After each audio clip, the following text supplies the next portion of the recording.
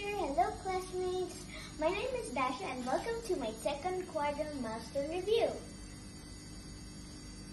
English, ABAB rhymes. An ABAB rhyme is a rhyming pattern where the last words of each pair of lines rhyme with each other. In other words, the A lines rhyme with each other and the B lines also rhyme with each other. Here is an example. It is just about time, and I can't wait. To read a rhyme, I can't be late.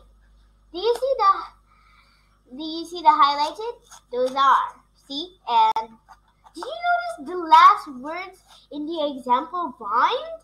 Did you see the two A lines rhyme with each other while the two B lines rhyme? If you did, that's cool. Anyway, because that's the thing of ABA. Math. Number forms. Okay, time for math. Number forms. So right here on my left is standard form. Standard form means writing it like the common way. Yeah. See, so you just use the numbers 7, 4, 5, 6. And then right here, right down there, is word form. 7,456. You will write them in words like 7. You write the word 7, then 1,000, And then here is expanded form right there. Expanded form, it's like the number. You will pull it apart, then you can see all its parts. There. So you will type 7. So like you will write or type 7,000 plus 400 plus 56. So that's expanded form. That's number forms. Social studies, the Trojan horse. Have you ever been tricked by someone? The city of Troy certainly was tricked during the Trojan War when they thought the Greek army had sailed away in defeat, leaving behind a huge wooden horse. What they didn't know as they wheeled their prize inside the city gates was that there were 30 soldiers and 2 spies inside that horse. That night, as the citizens of Troy slept, the Greek army returned and the soldiers that were inside the horse opened the gates to let them in.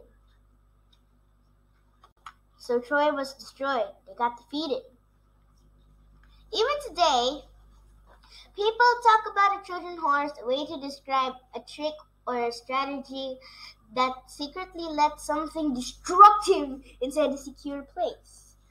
For instance, there are computer viruses called Trojan viruses because they are welcomed through a computer through a seemingly safe procedure like opening an email attachment. Click. For instance, a person thinks they're opening a safe attachment, but they are secretly letting in a virus that can destroy the files and the computer. Science. Monocots and dicots. Monocots and dicots are 2 categories of flowering plants based on the number of cotyledons, or seed leaves, present in their seed. Monocots. Monocots have only 1 cotyledon in their seed and often have parallel vein leaves and flowers with 3 petals. Examples of monocots include lilies, orchids, and grasses. Dicots. Dicots have 2 cotyledons in their seed and typically have leaves with netted veins and flowers with 4 or 5 petals. Examples of dicots include roses, tomatoes, and oak trees. These 2 categories are important in plant classification and are useful in understanding the structure and characteristics of different plants. Here is an example. The monocot seed is a corn seed, and the dicot is a bean seed. So here, the monocot, you can see that it has a seed coat, an endosperm, only 1 cotyledon, a leaf sheath, first 2 leaves, embryonic root. Yeah, that's when it's a seed. And when it starts to sprout, you will see its first leaf and leaf sheath. And if you look, if you take it out, you can see like little roots at the seed. And here, and then this is when it's starting like to grow bigger already. So it will have parallel veins, a leaf sheath, and fibrous roots. So it's a lot already, like that. And it just groups in one. And the dicot. It will also have a seed coat, also first two leaves, also has an endosperm, but this time it has two cotyledons. It's a bean seed. And then when it was starting to sprout, you will see it had the two cotyledons and the two leaves and some roots starting. Then when it's bigger, the dicot will have net-like veins, withering cotyledons, and taproot.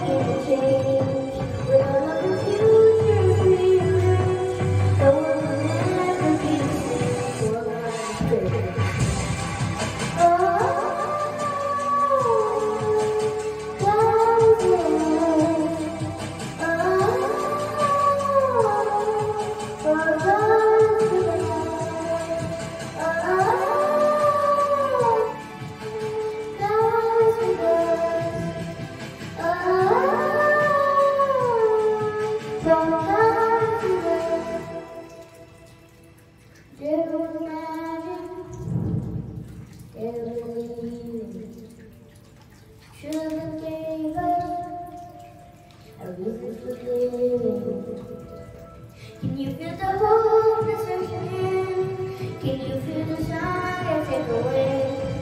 Join with the choir of the sing. This is what love can be.